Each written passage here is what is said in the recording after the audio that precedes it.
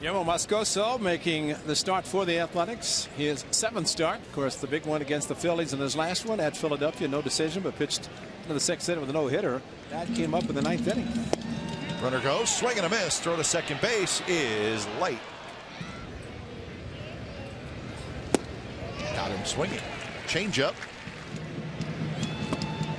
0-2 pitch, swing and a miss by Stanton, and that is strikeout number 3. Foul tip, and that's another strikeout. So Stanton has struck out twice. The thing that happened to that, it went to seats. Swing and a miss. Couple of strikeouts for Moscoso.